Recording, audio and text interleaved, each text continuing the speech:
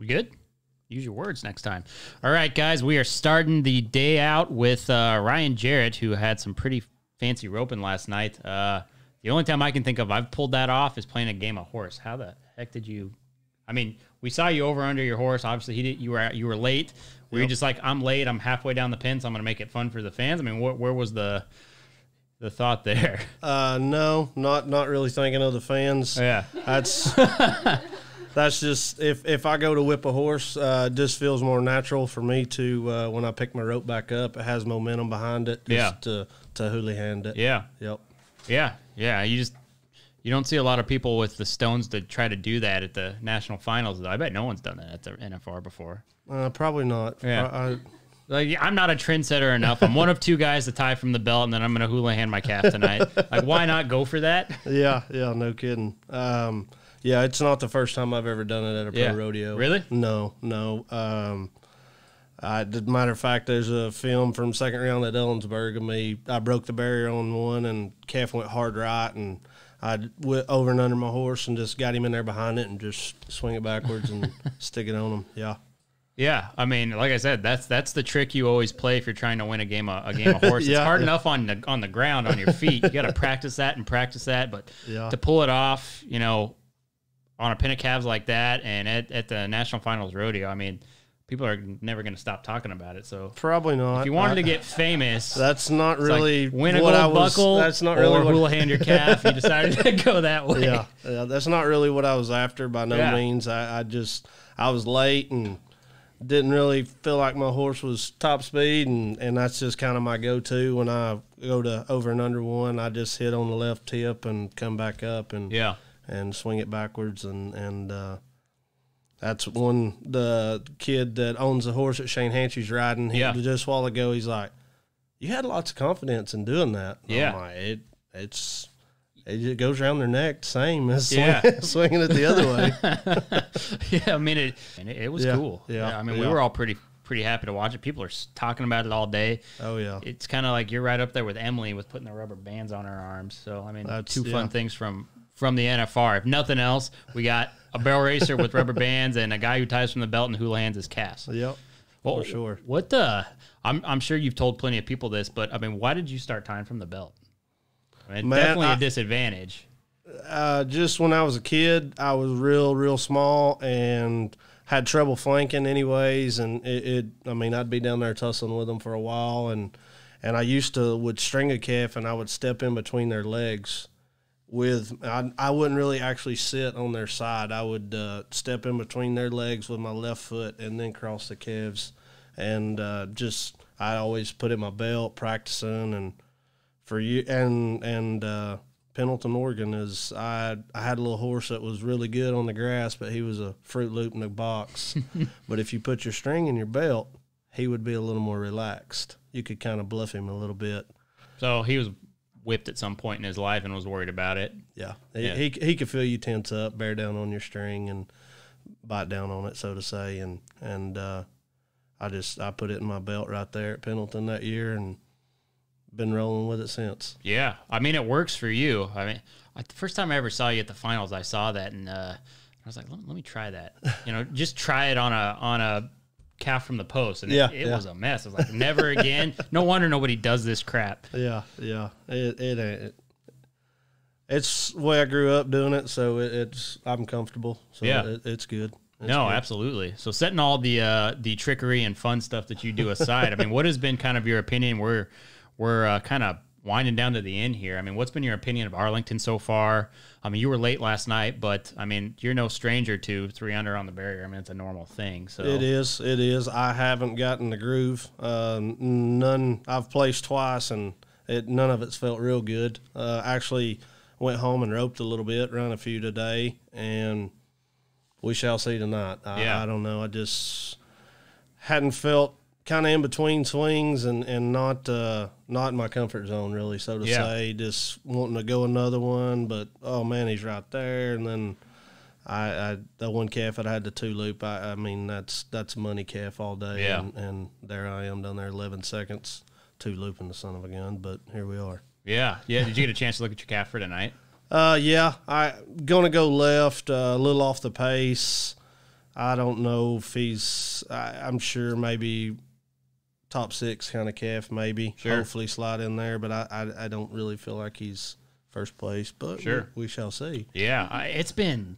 I mean, outside of Shad and all the money he's won, he's had hell. But a lot of guys that you maybe thought would come in here and light it up haven't, and then some guys that I mean, I don't think I would have picked Hunter Herring to win 2 rounds in a row just based on kind of the last few years of his career. But yep. It's been fun to watch. Oh yeah, some excitement for sure. Glad to be in here in Arlington for sure. It's a different atmosphere than Thomas and Mack. I mean, it's pretty cool to be able to stay down there and warm up and be in the building the whole time. Vegas, you're over there in the moat, out in the weather, cold, trying to warm up. It's not great, but it's a little different vibe when you ride in Thomas and Mack versus here. But I'm glad we're here. Yeah, I mean, just to be having it. I mean, that's been the topic the whole time. Is everybody's just like, thank goodness we've got it. The fans came through, bought up all the tickets. Now everybody gets full round money. Yep. I mean, it's been great. A great eight days to watch, and I'm sure it's been a great 8 days to just be included in the top 15 and what have you. But I mean, you prefer Thomas and Mack. You'd never want to see it leave there, probably like me, right? Thomas and Mack, pretty good vibe for it's lots of energy in that arena. Right. I mean, there is. If they have it and here next year, and I hope I'm here. It don't matter where it's at. You just hope you make. You just want to be here, yeah. Want to be here and get some of their prize money. Absolutely. I mean, you had a pretty good regular season. You were right up in there and done some fun stuff. And hey, maybe tonight's your night. We shall see. I wonder how ballsy you are. Will you just come straight out and Houlihan tonight? I got to get a whip in for it to work. Yeah. Well, guys, Ryan Jarrett was kind enough to stop by. We're going to let him go get ready for the rodeo. As everybody knows who's watching it, it moves really quick. We'll be at the tie down in no time. So thanks for taking the time to come in. You bet. Thank you, guys. Oh, you bet. Thanks, Ryan. Yep.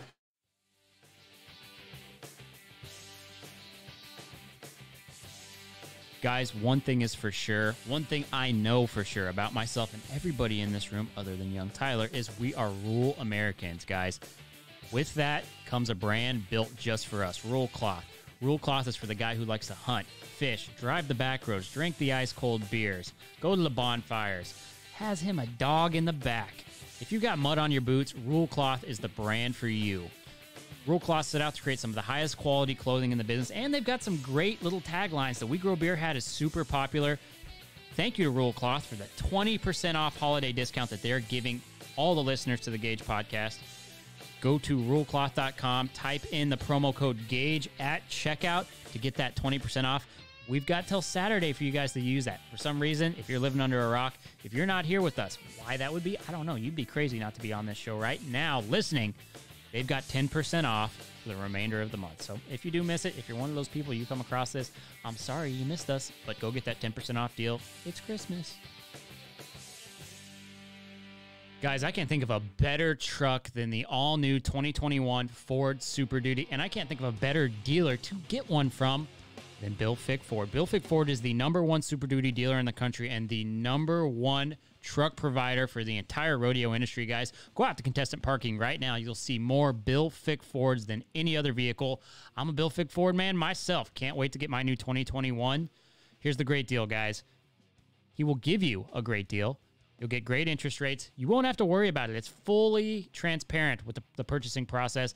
None of that car dealer BS. Go to BillFickFordHuntsville.com to see what they've got in inventory now. And, of course, you can order your truck. That's what I did. Order your new Super Duty. If you're not from Texas, if you're not here, if you're not enjoying Arlington with us, if you're not around Bill Fick Ford, guess what? Nationwide shipping. You can be anywhere in the continental U.S., maybe Canada. It might just take a little longer. Get your Super Duty today. Guys, our founding fathers set out to ensure that you were able to arm yourself if you needed to against tyrannical government. The Second Amendment is extremely important. Bailey's House of Guns might be the finest firearm supplier in all of Texas. They're such a fine firearm supplier that they have been supplying Texas law enforcement for decades. They've been in business since 1970, based out of the Houston market.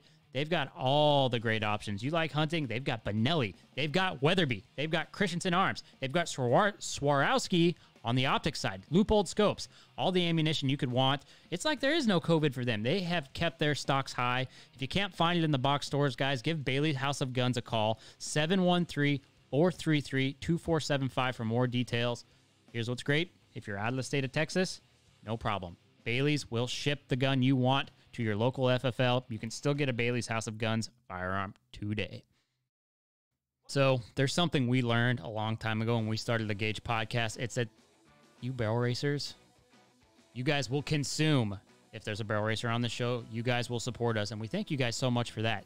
Well, it's time to support the industry, guys. Go enter the Royal Crown Fraternity Derby and Open Barrel Race. Here's the deal. $65,000 added to the fraternity that will be in Bryan, Texas this February, or this coming February, rather. And they've got another race in 2021. They've got the one in August, which will be in Rock Springs. Go to RoyalCrownRace.com or find Royal Crown on Facebook today. Check out the stallions that are currently enrolled. Get those entry fees paid. There's no annual enrollment fees, and you still have time to enroll your stallion if you want to be a part of that. Go to RoyalCrownRace.com for more details. A very heartfelt thank you to our sponsor, Cavenders. Cavenders has been a trusted cowboy boot and western wear outfitter for over 50 years. Go to Cowboy Christmas to their 8,300 square foot booth to find out why their loyal customers love their western wear collections as much as I do. Guys, Cavenders is the place to be for Christmas. If you're not at Cowboy Christmas, go to their website or one of their 90-plus stores throughout the continental U.S. Cavenders is where it's at.